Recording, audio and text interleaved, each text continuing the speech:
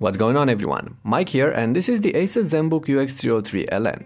It's a 13-inch ultrabook, so it's sleek, light and snappy. But unlike most other similar devices, this one packs an Nvidia 840M graphics chip, the kind of graphics we're usually getting on larger multimedia laptops. And this graphics, on top of the other features, should put this Zenbook on your map if you're after a compact and powerful computer. The fact is, this Zenbook UX303LN can actually run games better than any other 13-inch ultra portable. Setting the resolution to 13:7, you should expect frame rates of above 30 per second in titles like Crysis, Bioshock Infinite, Battlefield 4, StarCraft 2, Skyrim and others, even when pushing details to high. Of course, pumping up the resolution to 19:10 will require you to drop the details to medium or even low in some cases, but even so, that's not bad for an ultra portable. If you want to know exactly what to expect in terms of frames per second in some of the titles mentioned before, see the written review on ultrabookreview.com. It's the first link in the description just below the like button. Of course, cramming this kind of graphics inside the thin body will cause the case and the internals to heat up. Gaming on your lap is not going to be possible, as the underbelly tends to get really hot under load, but other from that, you should be fine. Anyway, let's take a step back and have a proper look at this Zenbook. The UX303LN is truly beautiful. Design-wise, it borrows most of its lines from the 2012 Asus ultrabooks with a fully metallic body, while dropping the glass-covered case and the redesigns we've seen on the 2013 models. And that's a decision I salute. The entire laptop is made out of aluminum and it feels quite solid. The lid does flex a bit, but the underbelly is rigid, so the laptop won't squeak when grabbed like some of the older models did. The characteristic concentric circles pattern on the lid cover is still present on this Zenbook, but that has been somewhat toned down, and so was the brushed aluminum covering the palm rest on the older Zenbooks, which is now a lot smoother. All these subtle changes might not mean much, but in my opinion just give this new Zenbook a more refined aspect. And at the same time, the new Zenbook hasn't lost any of its practical aspects. The screen can be easily lifted up with a single hand, and there's a solid selection of ports on the sides, plus some adapters included in the pack as well. There are still some design decisions that I don't agree with, like the cooling grid integrated within the screen's hinge, which pushes hot air towards the display and indirectly towards the user, or the sharp front lip which aggressively cuts into my wrist when using the trackpad or the arrow keys, but I can probably learn to live with this. Moving on, while the UX303LN has denounced the design lines of its predecessor, the UX302LG, it inherits its keyboard and touchpad. A fairly good keyboard by the way, with some flex in the middle, but nice feeling and proper sized square keys. They don't offer a lot of travel, so you'll need some time to get used to this keyboard, but give it a few hours and you'll probably end up liking it. The touchpad is large and nicely separated from the palm rest by these beveled edges.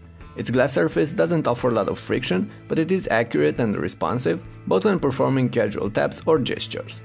All in all, there's not a lot to complain about the keyboard and touchpad. You'll find better on some devices, but these are definitely not bad either. But while on this front, the UX303LN is similar to last year's UX302, when it comes to its display, things have changed.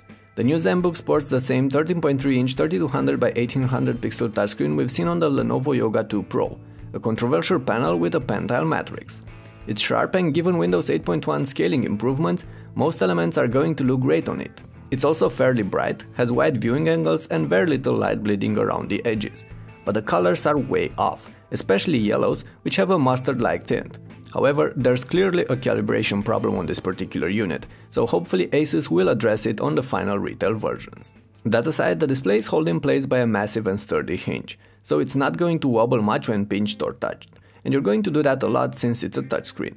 On the other hand, this display won't lean back fully flat, which for me is a problem, and the glossy glass coating can be annoying when using the laptop in bright light. All in all, this high-resolution panel is good but not without flaws, and personally I would have preferred the standard 1920 by 1080 pixel panel on a gaming laptop. It's not like the hardware allows you to run the games at native resolution anyway. Hopefully Asus will offer such a screen on some models, as they tend to create a bunch of configurations for their units, and that's actually great since the UX303LN leaves some room for upgrades.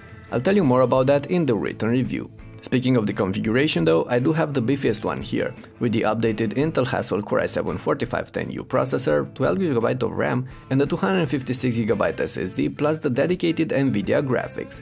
So no wonder the UX303LN flies in anything you might throw at it, from basic tasks to games and multimedia. And as long as you don't push it too much, it runs quiet and cool. Another important aspect we should talk about is the battery.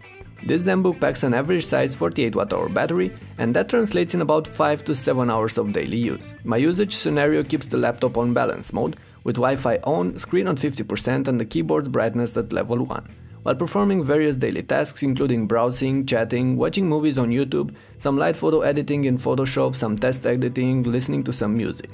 You can squeeze more than 6 hours if you use the laptop lightly and dim the screen, and at the same time you'll get under 2 hours when running games or other heavy tasks. Alright, all this being said, we can conclude that I really like this laptop. It's a solid option for those of you looking for portability and dedicated graphics in their machine.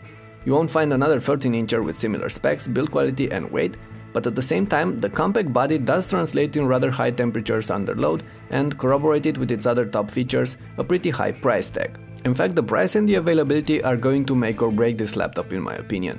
And for now, I can't say for sure how much this is going to cost and when it's going to be available in stores. Not for the time being, but I'll keep you updated on the site. Alright, so there are plenty of reasons why you should like this Zenbook. However, if you're not after a compact ultrabook with dedicated graphics, or if you want something more powerful, able to run flawlessly all the recent games at high details, the UX303LN might not be the ideal device for you. But don't worry, you've got plenty of other options and I'll tell you all about them on my site ultrabookreview.com, where you'll also find a more detailed review of this Zenbook with benchmarks, pictures, gaming results, tips on how to upgrade it and so on. Anyway guys, that's about it for now. Let me know what you think about this Zenbook UX303LN in the comments down below, and subscribe to the channel for more videos like this one. And of course, if you like the clip, make sure to hit that thumbs up button on your way out. Thanks for watching and I'll see you soon.